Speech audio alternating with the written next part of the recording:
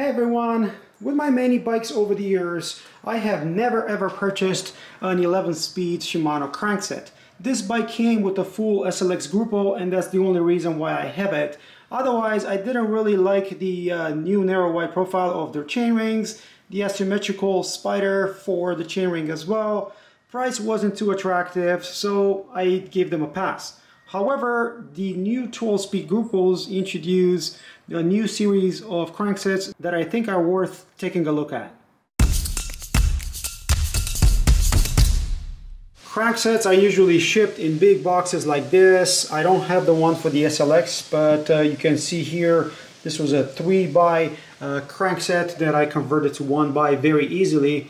However, the details of this specific crankset I usually found here next to the pedal mount. This is an XT M7100 Crankset made in Japan, and the length that I've chosen is 170 millimeters. And I wanted to show you the new crankset next to the old 9-speed crankset because even though this is redesigned, Shimano kept some of their characteristics. Specifically, if you look here, the 24 millimeter axle, this is a steel axle that's used on all their cranks, including XTR, and this would be different lengths depending on the type of spacing that you have on your bike. They have one for non-boost, for boost, and for super boost. So that's the main difference between those cranksets. And because of that 24 millimeter spindle, the same Holotech 2 bottom brackets are used with this series as well. You look at the old BB52, this is the Deore. The MT800, they had this before and is the same one used today. You can see the different types over here, from the threaded all the way to press fit BBs. The same old 16-notch BB tool is used with this type of bottom bracket. However, the new one also used on the road, so Ultegra, would need this adapter because the cups are a bit smaller. So this is an adapter that would make the old tool work with the new BBs. TLFC 25 or 24 is the Shimano part number. However, the threaded BB MT800 includes one in the box. In the new SLX lineup, they still have the 4-bolt attachment chainrings. They also have a 2x version, but on this specific 1x version, chainring is a one-piece, and most importantly, this is finally direct mount, and that's something new for Shimano. And when I say one-piece chainring, well, think about that. It could be one-piece chainring. It is actually for XTR. However, SLX, XT, and Deore have it built around an aluminum spider, and then you have the steel chainring bolted down with these non-removable special Torx bolts. The same idea used by the center lock rotors is used here. You see the torque 35 to 50 Newton meters, and over here it's going to say that this is specific for XT and SLX, and I would mention Deore. XTR has a different lock ring. Here's the catch. They would tell you that a standard BB tool is used to install and remove these chainrings. However, you need a socket type because there's no way you can fit this underneath to undo it. So you need a tool that's called TLFC 41. I was told that XT and XTR cranks already come with the tool.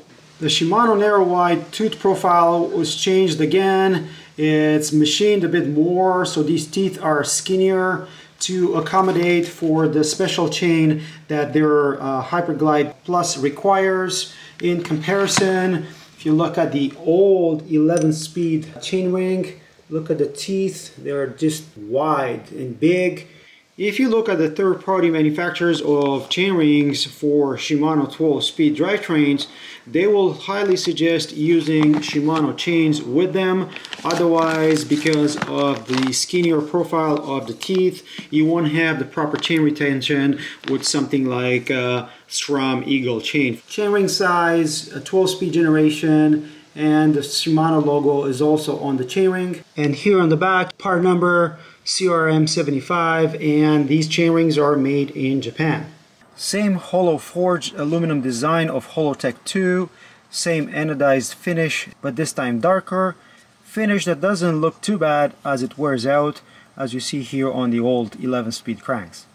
Also, this design of the SLX and XT was used by the XTR stopgap MT900 when they're struggling to build the current XTR M9100.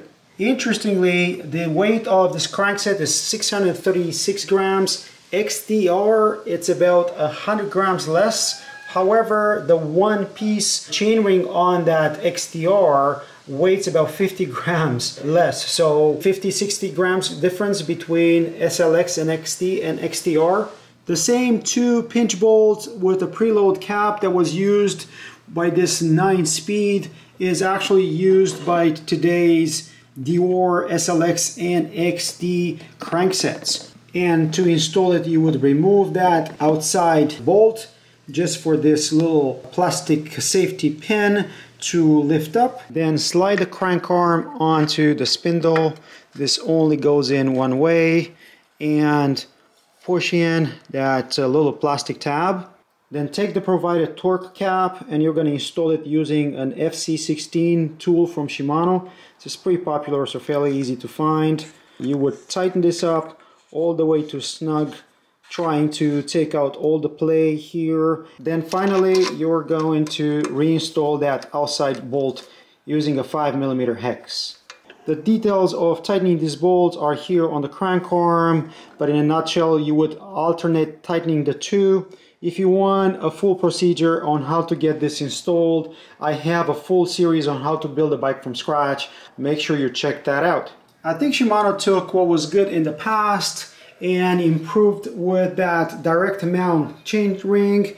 Also the compatibility of the chainrings on all their series from Deore to XTR. They kept the 24mm spindle and the reliable bottom brackets, so all good reasons to consider the Shimano cranksets again. What do you guys think? Would you be interested in buying this for your future builds? Let me know what you think in the comments below. If you found this useful, don't forget to like, subscribe, keep an eye on social media, and I'll see you folks on the trails. Cheers!